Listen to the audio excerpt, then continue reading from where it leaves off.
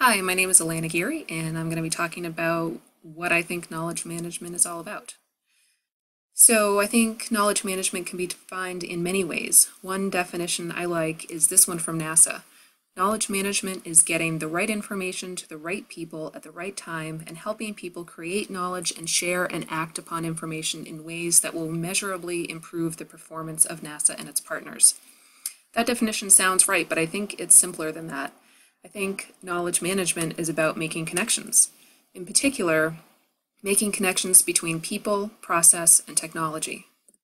First, there's people, and this is the biggest slice of the knowledge management pie.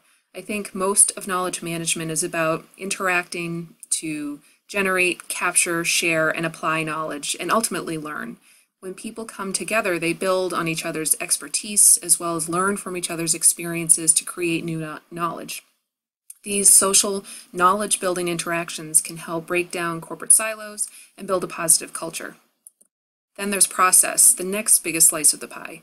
Clear processes help us capture, curate, and share knowledge. It's important to understand workflows, how information connects from point A to point B and beyond, so you can identify and remove any barriers to that flow of information. Understanding workflow is also important because when you're looking for tools to help capture knowledge, they should be reflective of the processes people use. There's also an evaluation and process improvement component to this, so that we are always attempting to learn from our actions and evolve. Finally, there's technology, the smallest slice of the pie, but clearly an important one because technology can enable knowledge storage, retrieval, and exchange. And it's really bringing the people and process pieces of the pie together. A big question is, how do you engage people through technology to help them share information, document information, and collaborate? I personally am a huge fan of the social intranet. It's one way to do this.